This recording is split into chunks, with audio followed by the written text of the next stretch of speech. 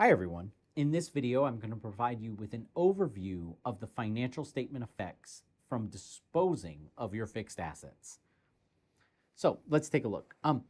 There are basically three options that a company has when it decides it no longer needs a fixed asset. One, it may sell the asset.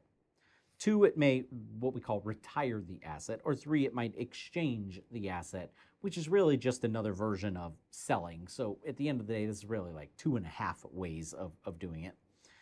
When you sell an asset, that simply means you're getting rid of it, but you're getting something in return, typically cash, right? When you retire an asset, that is when you are getting rid of it and you're not getting anything in return. Think of this, not to put it crudely, but think of this as throwing the asset away. When you exchange the asset, that's when you're kind of, I guess, upgrading in a way, so to speak. So you give up the asset, but maybe it's because you're putting it as value toward getting something else. You might have to combine it with a little cash outflow, something of that nature. But like I said, that's really kind of a combination of that's a version of selling, because you're selling that asset as value toward another purchase, essentially. So what happens from a financial statement perspective? Well, let's start with our balance sheet. You've got to remove the gross value of the asset. So if it's a building, you've got to get rid of the building account. If it's equipment, you got to get rid of the equipment account. If it's land, you got to get rid of the land account, right? So whatever that historical cost that's sitting in that main asset account, you've got to get rid of that. Assets are debits. How do you get rid of them? Well, you're going to credit the account, right? So this is going to result in credit the asset. That'll get rid of it.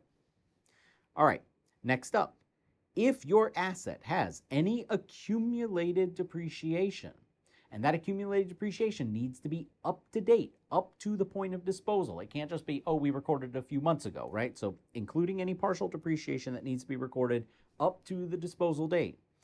You've got to remove that depreciation as well. Think about the way these things work. On your balance sheet, you typically show asset less accumulated depreciation, right? Well, if you get rid of the asset, what are you subtracting the accumulated depreciation from? It doesn't make any sense anymore. So when you get rid of the asset, you've got to get rid of that accumulated depreciation as well. Now, accumulated depreciation is a contra asset. So to get rid of it, we are going to have to debit the accumulated depreciation, and that'll eliminate it off the balance sheet. And of course, if you are in a situation where you were either selling for cash or exchanging for some other asset other than cash, you've got to go ahead and record any asset received. If you're selling, then debit cash. If you're exchanging for, say, a piece of equipment, debit equipment, so forth and so on. Now that's the balance sheet.